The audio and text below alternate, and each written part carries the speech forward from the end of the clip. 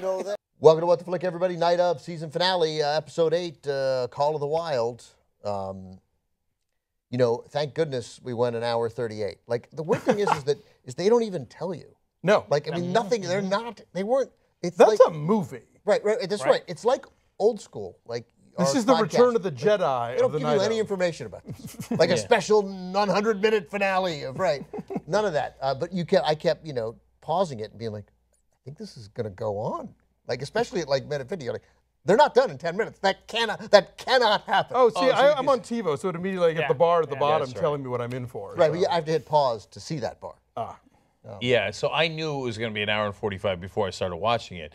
And my first reaction to that was, oh, thanks God. Right, totally. Thanks God. For a number of reasons. One, we have a lot of ground to cover here. Yeah, I loved this whole series so much. Looking forward to the last episode, but like a little worried that they're not going to be able to have enough time to finish it. So when I saw hour and 45 on my DVR, I thought, oh, good. At least they took their time with this. And they weren't like, okay, 53 minutes and we wrap this thing up and we're out of here. And I think upon watching the whole hour and 38 of the actual show, well, let me just skip to the end. Nailed it. Nailed it. Yeah, all right, so let's get it. Let's talk about. Let's talk about the end first because we had the last little moment that we get in the show is the cat walking across. Right, you're wondering, is he going to get the cat? He's seen the commercial. Right. He didn't say goodbye to the cat there. There's no way. I don't need more headroom. He didn't.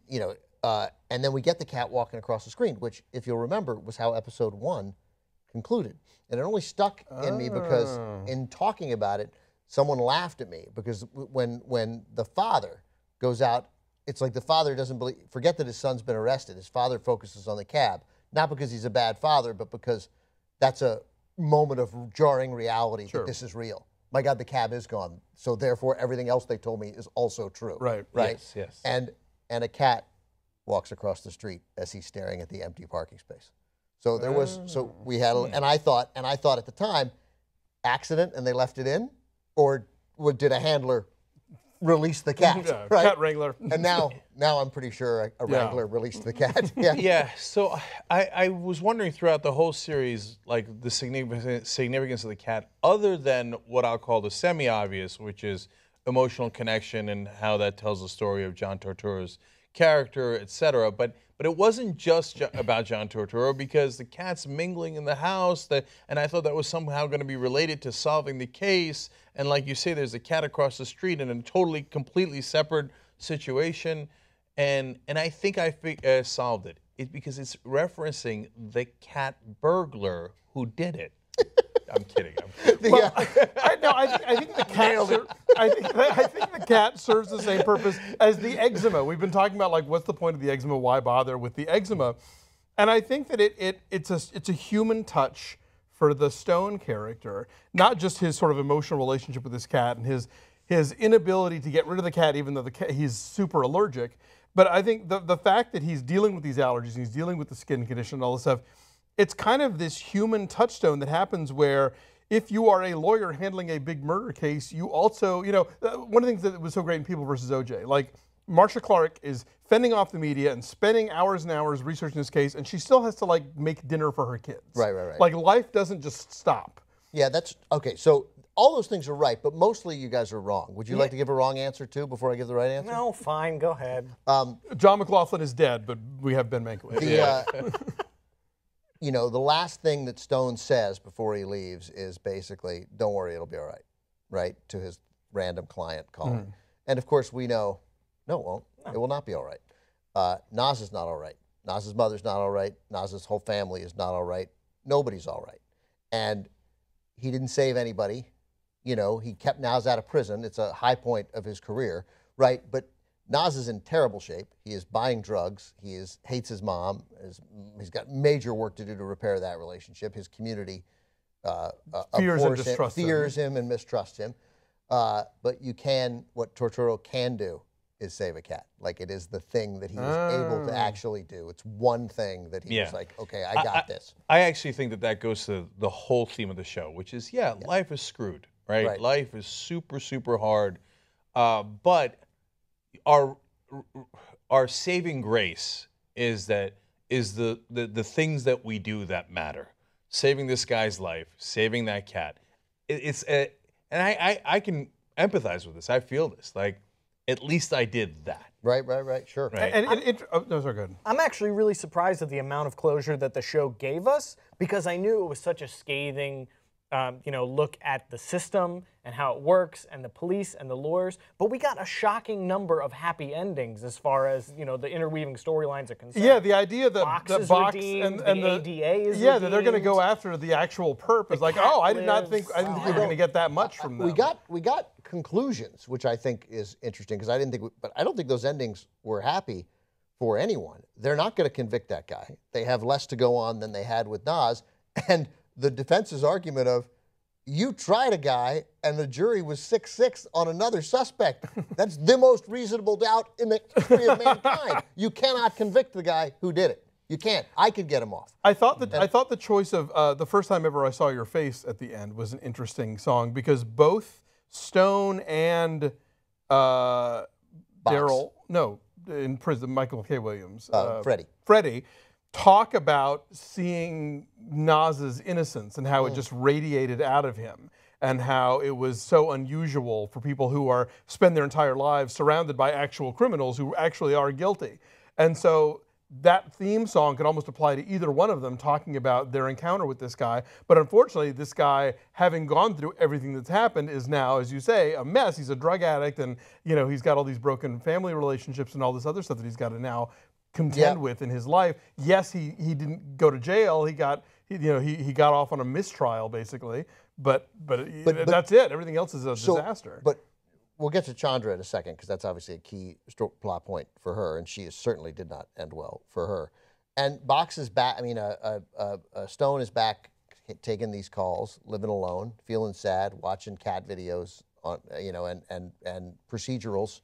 And cat commercials. Yeah, those depressing ASPCA videos. Right. So he is nothing changed for him. Nas we don't know what's going to happen, but he might be a criminal. He's a murderer. I mean, he's a murderer. He participated in a murder, right? Distracting the guard while the guy got his neck cut. Oh, I see what you're saying. Yeah, he's a killer. He didn't commit that murder, but he is he's an accomplice. He's a murderer. To me, I have a slight problem with you're robbing a bank, you don't know the guy you're with had a gun and he kills somebody, and you were like, wait, you weren't supposed to shoot anybody. I might have a tough time sending that guy to prison for life. Distract the guard while I cut this guy's throat. Nope, I got you for first degree murder on that one. So, he's a callous. We don't know. I mean, he might Nas. If the continuation of the story had Nas dead at 27 of a drug overdose, that would seem consistent with where he might be. Anybody else think he wasn't going to make it out of the prison alive? Yeah, that was the tensest scene for really no reason. My wife. Oh, something bad's going to happen. Something bad. I'm like, no, it's not. Stop saying that. That just makes it more likely that something's going to happen. Yeah, of course. Yeah. What she says at that moment does affect the taping from months ago. Yeah. So that's why, actually, I think this slight disagreement about whether it was happy endings or not is why I absolutely loved this show. I thought the ending was also near perfect, because it gave you enough redemption, like, well, they're going to give it a good college try on the real killer, right? Right. And so thank God for that. He did get off. Thank God for that. The cat is saved. Thank God for that. But nothing is all right. Right. Right. I mean, if they had given you a BS happy ending on the mom or Nas or Chandra. Stone's ex-wife comes back. Yeah. I was like, please don't do that, right? Yeah. Even the closures aren't like closures. That's right. Yeah. And so it was just the right mix. It's false hope. It's a stopping point without being the stopping point, I think. Because if we, the audience, hadn't gotten that scene with Box and the legal advisor in the casino, if we had never had oh, so that's who did it moment, because the jury didn't get that. Nas True, didn't get that. Well, it didn't come up in the trial because Chandra and Stone didn't have it either. Right, but if we hadn't have gotten that, the ending would have been totally different. We would have did Nas do it? Didn't he? Was it Dwayne? There's no compelling argument there. And I mean, it's nice that they gave it to us, but I didn't think the show was gonna. Yeah, it's not, and also they managed to give it to us without turning it into a whodunit. Everyone who watched the show certainly asked whodunit, but it wasn't their first question. It was never the thing we most wanted to know. Well, yeah, but and I would have been frustrated because maybe I'm not a professional film guy, and I think that I was going to say you guys, are like you like those. My sense is generally professional film critics like nebulous endings. Okay, I do not. Okay, I despise them. But this was perfect because it was not so nebulous that you're like, it's your call. I don't know what happened, right? It was super clear, but yet. It doesn't end with the cops arresting the bank guy. Yes, and it doesn't end with a nice bow tie or a bow at the end. You know, it says, this was really messed up, and they're not going to recover from it. Right. Right. The reverberations will continue. Yeah, it's not a movie where everything works out at the end. But hey, at least you know what happened, and at least it wasn't a grotesque injustice, and you could sleep at night. Right. And the scumbag stepfather does get the house. And he will. That's right. And the trust fund. Right? It worked out for him. Like, he can stop working at the gym, hitting on the women. Like, enough. Yeah, he's done. He Good. won. You got it. You won. Yeah. Well, for all the people who asked me on Twitter who I thought did it, this is precisely why I never pick, because I'm always wrong. Yeah, and people were sending me these lengthy treatises on why it was Stone all along. It's like, well, you're wrong. It was Stone. That's awesome. God, I would have been so angry if that guy's explanation was like word for word, right? Because I read that whole thing. Okay, so I've got to now say what I thought Ben would bring up. So halfway through the series, I called Ben. I'm like, I got it. Like, I don't want to ruin it for you. This is a verbatim, guys. She's like, I don't want to ruin it. I don't want to tell you because I don't want to ruin it. Because I'm so sure that I'm right, right? That me explaining it to you, you're going to go like, oh, God damn it, you were right, right? So I was positive that it was the stepdad. And I had concocted a whole story. And this was, but to be fair to me, before it became... Someone has to Let's be. be fair. Before it became clear that he was one of the primary suspects, right? You know, most people who are wrong about something are wrong because they don't have enough information. They can't go back later and go, to be fair to me, I didn't have enough information. Yeah. That you know, whatever. That women can't lead Fortune 500 companies. I just didn't have enough information. No. Okay, I'm actually saying kind of the opposite. Like, I didn't have enough info, and I knew that he was, in my mind, a prime suspect. So, like, kudos to me for putting him in that category. Okay. And then if I had known that they were going to play him up, of course he was a suspect. Okay, and if I had known that they were going to play him up as such a primary suspect, I wouldn't have thought it was him. You see what I'm saying? You were slightly ahead of the curve. Okay, but totally wrong. Okay, fine, totally wrong.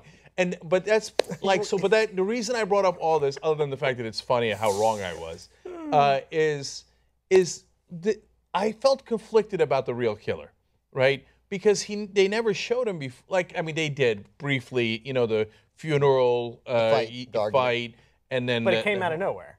Yeah, and so the killer comes out of nowhere, and you feel like, well, it was at least a third of a whodunit, and you didn't really give us a chance to figure out who done it, right? Well, I tell you, But that wasn't the Had we point, seen though. that This picture isn't like an before? Agatha Christie thing. have we? Had we seen that picture on the beach before that Box had? No. No. Like, was that in a No, scene? that was and, like, new. I could have picked And up I on don't know. it, but And I don't didn't. know that we'd ever seen the footage of her turning around like she was clearly No, that's getting right. away from somebody. Those are a couple of the significant flaws, and I think it's for a show that strived for so much, and clearly, you know, I mean, if Making a Murderer was 13 episodes, I mean, this obviously had 13 episodes in it, and they went with 8. So they were ambitious, deserve credit. I give them an A, but they have some things that were wrong, and in ambition, one of them was the timeline.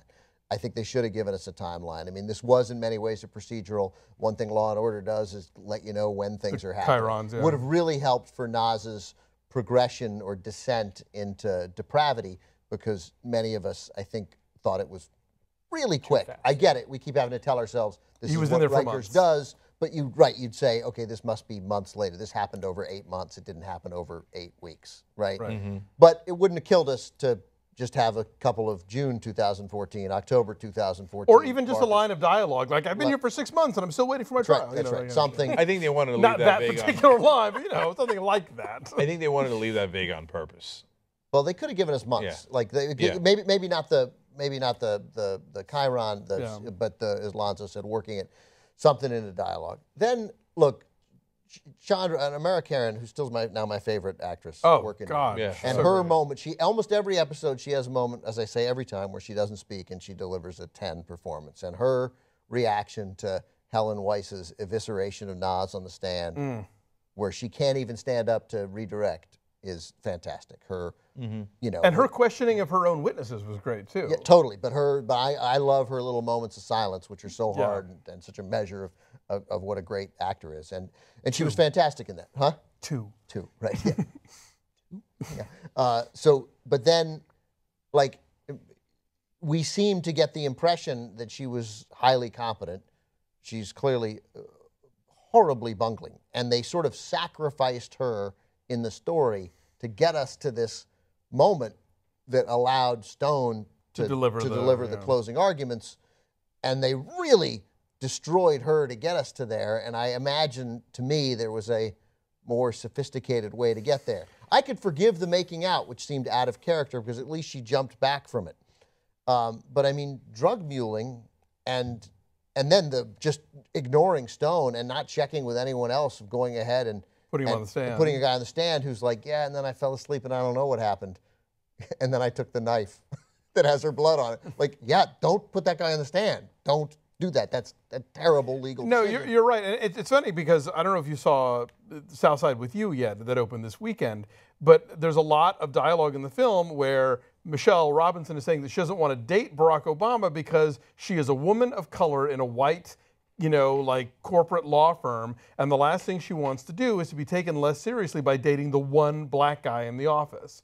And so I would imagine that for somebody like Chandra, who's at this high-powered firm, being a woman of color would make her all the more cognizant of having to deliver like double, quadruple her you know, peers in order to get ahead in that field. So that's why I found first the making out and then the drug muling, like, come on, this woman's smarter than that. And she knew her place. I don't mean her place in the put her down, but she knew her place in the world and how difficult her place in the world is, because when Glenn Headley used her because of her ethnicity, she was aware of it, and it bothered her. She got what was happening. She's not blind to those circumstances. And then to your point, another, I can't decide if this is a flaw. It might be a grave flaw, but I could be talked out of it, and I might be able to talk myself out of it. Lord knows I'll try. But Box, this great detective, to be fair to me, I may contradict myself very effectively. Box, getting around to looking at what happened to Andrea in the half hour before she got in Naz's cab during closing arguments, essentially.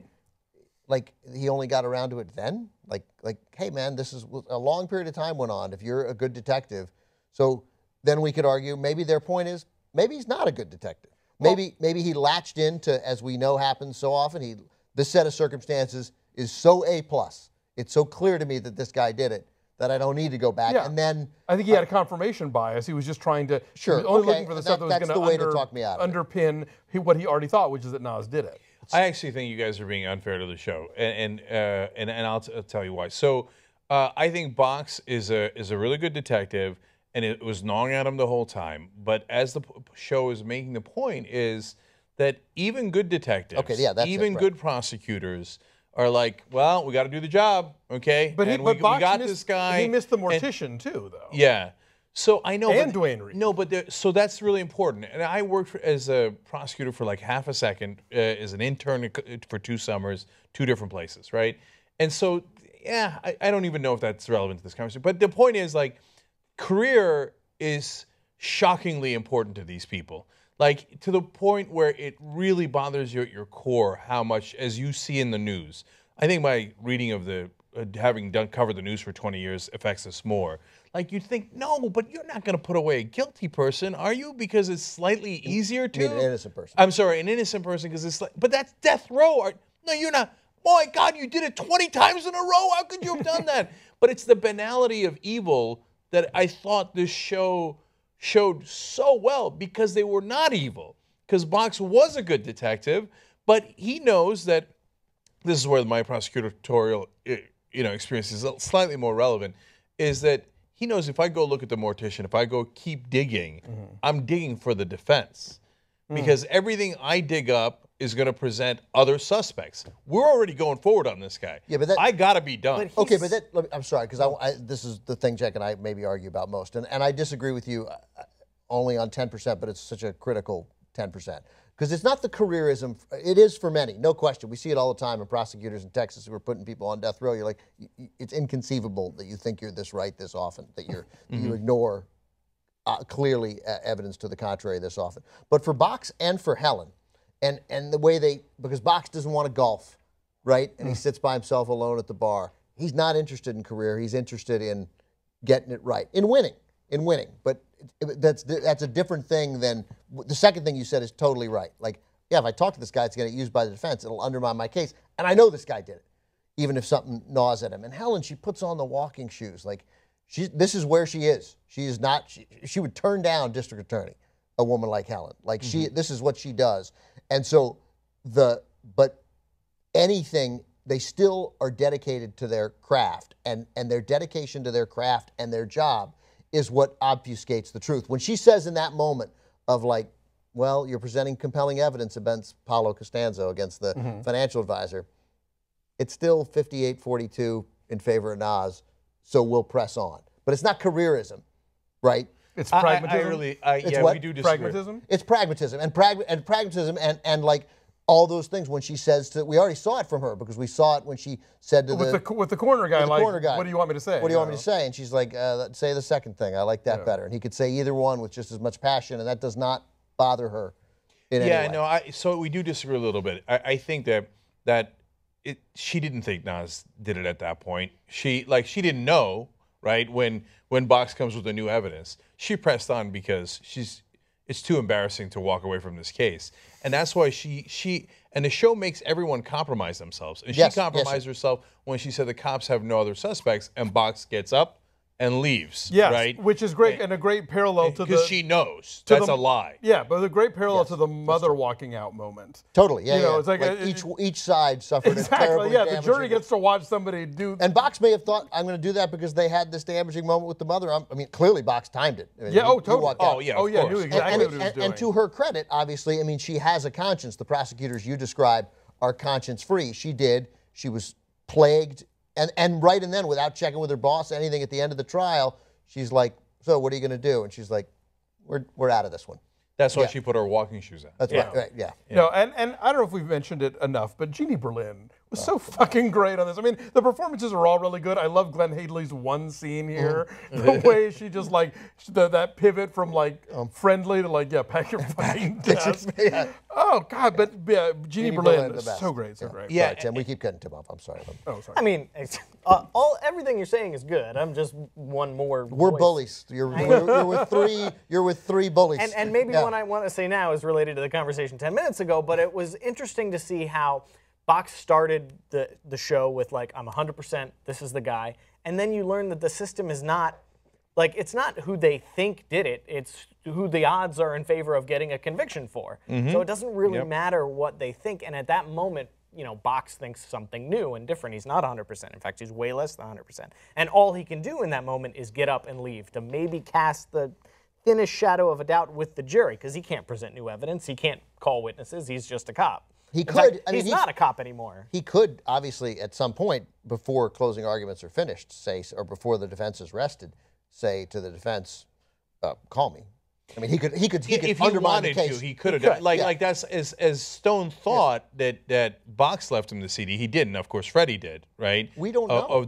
I don't think we know. No, Freddie has it. Remember the yeah, right. So we think he gave it to. Yeah, no question, it's Freddie. Which, right? in my mind, is just so that Turturro could deliver his like Emmy award-winning speech at that moment. No, I don't think Freddie thinks it's going to get Chandra taken off. I think he thinks it's going to be a mistrial. Yeah, Freddie knows that's a mistrial. From a writer's room perspective. From a writer's room well, perspective, sure, right, yeah. And by the way, I love the judge, by the way, the scene in his chambers, and then the later, like, I don't like the word deadlocked. I don't, no. That's Foreman. That's a ballsy Foreman. He's like, not going to happen, Judge. So to Box there, first of all, Freddie is redeemed by sending that DVD and saying, even though he's a super bad guy who's the head of this criminal organization, and he would love to have Nas as a companion for a long time, he helps Nas anyway to try to get the mistrial. Well, if there had been a mistrial, would that mean that Nas would be free, or that Nas would have to stay in jail while they restarted over It's the also whole that. thing? It's double, because it might Maybe, yeah. I mean, in fact, most likely, in most circumstances, prosecutors would have filed notice right then to refile the charges to keep him in prison, obviously, and then they could obviously, at a later date, choose not to. But Which she also made- would fit into Freddie's agenda. I'm just Totally. wondering what his agenda is. I understand, To but free but Nas or to he keep him. still Right. he still played he attempted to help Nas not go to prison for life right then. Yes. and Yeah. besides which, you remember he gave him the right shirt and tie, Yeah. all the things that he actually had been helping him throughout. But I want to go Although back he to did Box. give him a tattoo on the jury side. Yeah, that's right. I want to go back to Box for one quick second because I think it's a really important character here. Because to me, the conflict that Box has in his head and all that long bar scene with the golf clubs, etc., is the conflict between the job and the profession. The job is get your criminal conviction rate up. Don't, like, all the other cops are like, why are you still here? Why do you care? Why do you care? I won't even We're not answer- supposed to care. Guy right? wouldn't even answer a simple question on the Yeah, guy's name. because Box has always gotten on their skin because he actually cares to do the job. That's right. And so, or he takes it as a profession. Right. And the professional side of him is, I know he didn't do it. It's gnawing at me. It's, God damn it. I'm going to go back and check the tape. Even though the job tells me, shut the hell up. We already got the guy. Maybe he needed to quit the job to do that. Maybe. Maybe that's a great symbolism there too. That's right. But that was for us. Like, that didn't really have a whole lot, except for them choosing not to prosecute further at the end. That was for us, the audience. He didn't actually ever contribute to the freeing of Nas or to doing real justice, right? No, he could have. That's right. And that's Well, why, he does, again, he it's does that. go to Helen with what he knows. I Well, think, and yeah. that Yeah, makes so all he- the difference. that's- She but could Like, have the whole revived. time, and maybe I'm just used to procedurals, the whole time I was waiting for Sure, him to we be all were. like, Right. yeah, that I figured out who the real guy is, so we need to get this evidence in the right, and he never does that. The reason I brought up Freddie is because you're right. He could have. He could have put in a manila envelope, the pictures of that he has with on the beach with her and the financial advisor, a photocopy of the $300,000 to Stone. He could have done all that. But that's why this show was awesome. Right, 'cause he doesn't- because they did that balancing act. Yeah. Where Box is not that nice a guy, also- right? But he does have a conflict, and he's also not that bad a guy. He also hates guys like Stone. I mean, Yeah. he sees Yes. guys like Stone's working against justice, right? That's like, right. You know, that guy's his enemy. That's why he's not going to help. So yeah, he's not going to come sweeping in as the great warrior of justice, but he is going to plant just enough discord. Right, but in a to sense, keep that's this thing from being a cakewalk, and he succeeds in creating a deadlocked jury. let's before we go real quick, because so the heroes here in many ways are Box, Helen, and Stone, in Yeah. some ways, right? They And keep the wheels going. They keep the right, but I mean, and they're the professionals of Yeah. this, right? I mean, they have some sense of honor, and I think Freddie too, because even though Freddie is a Yeah, Freddie Freddie's only- a hero. Freddie only Because hurt- otherwise Nas would have been a PD. Fred only hurt other criminals, and Freddie has a rule, and Freddie's not going to kill an innocent guy, and but that said, like going back to the conversation I had last week, like so, the show, which is about sort of a system that massively has mistreated everyone, sort of in the system, potentially mistreated them, but many of those people minorities, young black men primarily, and brown men. And then sort of the idiots here are those people, and here's Chandra, who turns out is sacrificed to the altar of the good lawyers like Jonathan Stone. So I just like watching it from that point of view, since I had that exchange with a Twitter follow, a nice Twitter exchange with a Twitter follower last week. So that happens. Right? Yeah, it turns out it does. It's like I'm 1 for 178 now. And I was just like, well, okay. Like the black and brown people they're all criminals and incompetent, and then there are these three sort of. Oh, I see. No, I think that's unfair because I think Freddie's a good guy. Nas is to some degree redeemed, although you actually think less of him by the end than you did in the beginning when you thought he might have been a murderer. He's certainly victimized by the system. He's certainly victimized by it. And Helen, I am putting in the hero category barely because you said it. I wouldn't have initially. I think her continuing the case is really, really deplorable. But she did. But that moment, as you know, that decision right then, without checking with her boss, I'm gonna let him go right now. That was a. Also, yeah, of course, I know. That's why I think it's not a crazy thing to put her in the hero category. But the flip side is also she's got to share that evidence with the defense, the ones that Box brought her. She doesn't share that. She's got to wrap that case up. Because if that that's evidence comes out later, she's in some trouble. There are a lot of these guys are all balancing. Nobody is standing up and being a true hero, because that would sacrifice your career, right? That would do it to that extent. To that extent, unquestionably, you're right. A lot is being written that we learned about Nas. We know that he's messed up now, but like the evidence of the 2 kids he hurt in high school, and we talked about this before. But I really think it's unfair because they suggest that it turns out clearly Rikers did something to him, but he wasn't perfect to begin with. But I think it's all on Rikers, because I think the ways that he wasn't perfect are insignificant. They are the ways that all of us aren't perfect. I mean, selling Adderall to make an extra couple of bucks to your friends does not even, I barely raises my suspicion about somebody. No, nothing. And being a young kid after 9/11 who went too far and hurting kids at school, you got in fights at school. I just don't think they weren't. It's all on Rikers to me. It's still pretty much all. Okay. That was a guy who was going to grow up, be a decent, good, contributory member of society, and got Rikered. So that's really interesting, because of all the flaws you thought that you listed in the series, including Chandra, I actually don't really agree that much. I thought Chandra was not bumbling, but she was a rookie, and she acted like a rookie throughout. She was passionate. She liked Nas. So yada yada, right? But the one thing that I thought was a real fault was he got too hard too quick, as you mentioned, right, at Rikers. And it became all across as not believable. So it's a slight flaw. But now that you outlined it in the way that you did, I thought maybe that was also intended. That what they're kind of trying to show you in this series is that context is everything. Like, if you grew up in this environment, you'd be this person. Okay, and if you grew up in that environment, you'd be that person. And if you worked in this system, you'd be person Z, right?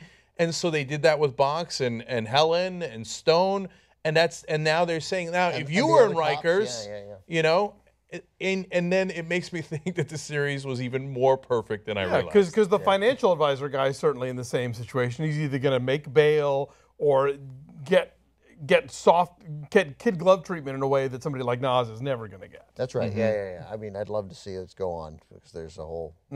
Anyway, we got to go. It was great, though, and I want to give one last shout out to Fred Elmes, who was the director of photography on this. Beautiful show. Who shot Blue Velvet and Synecdoche, New York, and is one of the greats, and did an amazing job. Well, it's not his fault about Synecdoche.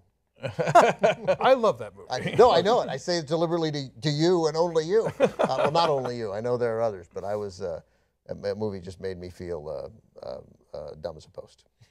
That it did its job. Okay, I want to leave it on this thought, because I love that you brought how they shot it in, because I mean, I thought that last episode was a masterpiece. I mean, I loved every second of it. Not just every second, I loved every shot of it. As he's walking out, and you're like, get out, quicker, let's go, don't dilly-dally, right? Part of it is like, how many doors did he have to go through? How long was that process? Which, by the way, makes you think, and it's not just the cinematography, or just, it's the director saying, we want him to go through 5 doors, right? Because that is what we're setting up. Everything was symbolic. Every shot was. And every shot was beautiful, even though it was super ugly, right? The surroundings were ugly. But I almost paused at every shot in that, like, last 10 minutes of that. And when the gate opens and you wonder... That would have driven me crazy. When the gate... I thought about it, though. I paused in my mind. When the gate opens and you wonder, like, oh, shit, did none of his family show up? And then they do, and, like, yeah, there's a lot of that stuff. How isolating is this whole process? I mean, in the hall, that great shot of... the parents are sitting alone together and not speaking. And Stone is sitting alone and not speaking. And Helen is sitting alone and not speaking to anyone. And Chandra is leaning against the wall and not speaking, knowing that her career is probably over. And this guy who she was probably falling in love with. And then they never look at each other, Chandra and Nas, in court. And then as soon as she says, we're not going to refile, and Stone says, you're free, she packs her bag, she walks out. No, not a word, nothing. She's gone. Yeah. Like, it's so isolating. There is no humanity. And then Freddie makes it a point to not be around when Nas is leaving There's as well. no humanity. Freddie's like, you're going to be free, you're gone, you can't look back. And I can't see you. Yeah. I can't have that sense of, look what I'm never going to get. Anyway, we got to go. But you're right. So many good. Who shot it? Fred Elmes. All right, there you go. Guys, final grades. A+. A. I really wanted to say wrong and give a different grade like John McLaughlin, but those grades are correct. Right, an A. Bye-bye.